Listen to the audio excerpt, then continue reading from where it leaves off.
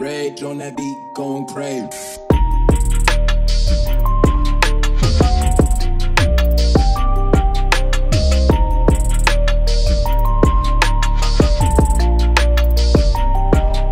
Fallout was my first RPG, Fallout 3 to be exact, and my mind was blown playing that game as a teenager. I was like completely oblivious that a game like this could exist, and so if it wasn't for Fallout, I wouldn't have turned into the nerd I am and been doing all this stuff that I do now. So I'm very excited to be painting my first Fallout miniature from the Wasteland Warfare tabletop game. It's the awesome iconic T60 Power Armor. So let's not drag this intro out anymore, let's just jump straight into it.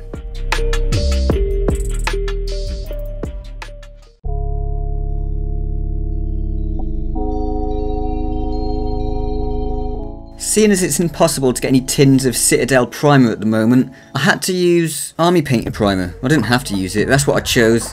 And it's got a little bit of a satin kind of finish. It says matte finish, but it's not matte. So to start with, I'm going over a base coat of matte black so that I can do the next step as intended.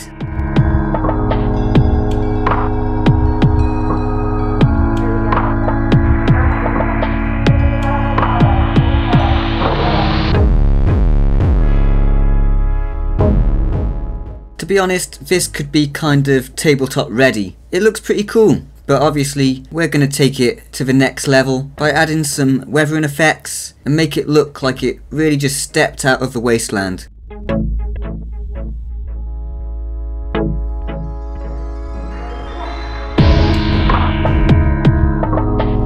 So as you can see, I'm being very targeted as where I put the paint. And the good thing about a wash doing rust, I mean this is my first time doing it, but this is what I've worked out. Rust, you know, is going to develop where it's the wettest, and where's it going to be the wettest? In all the recesses, right, where all the water collects. So that's exactly what a wash does. I did a few coats of this in certain areas where I wanted it to look more rusty, and for my first time doing a rust effect, I think I did pretty well.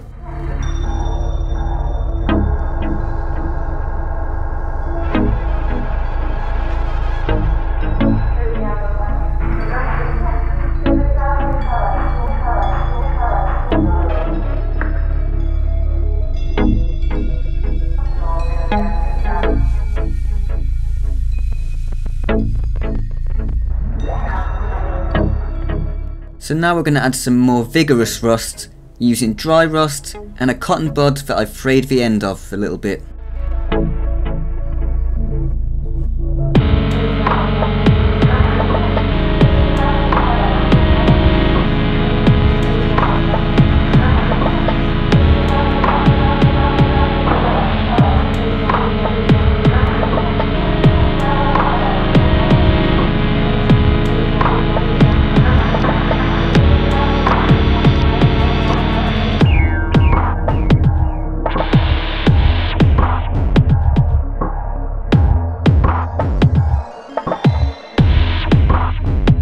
Using the plate mail metal, I finished off the armour by adding a few scratches.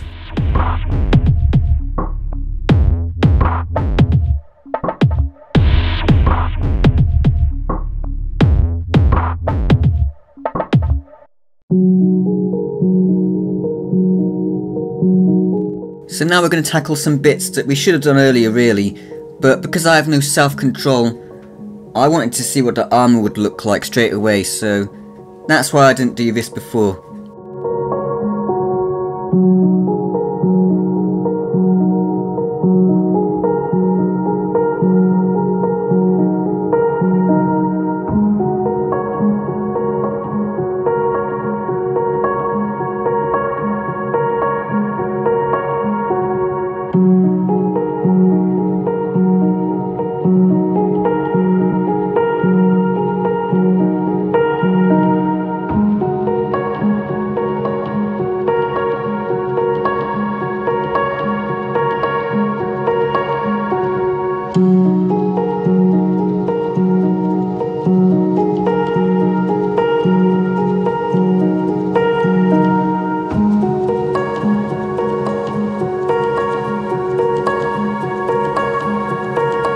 Now, with a very steady hand, we're going to do the little yellow line that's on the gun, and after that, I'll clean up all the rest of the details, and then there's nothing left to do but to show you the results.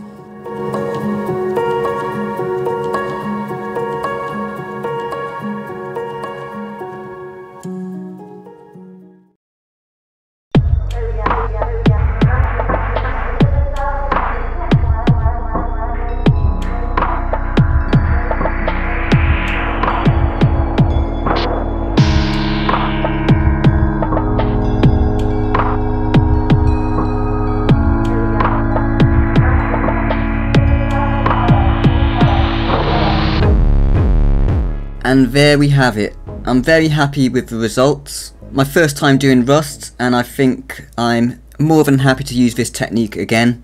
Just seeing it makes me just want to get playing, you know. I want to play the game, I want to paint all the rest of them up. I will be painting a few more on the channel, so stay tuned if you want to see that. But anyway, let me know what you think in the comments below. If you'd like to support me, just check out the description of this video for access to my Patreon, or you can use my affiliate link to the Giant's Tower to buy yourself some minis. But anyway, I hope you enjoyed this, and I hope to see you next time. Thanks for watching.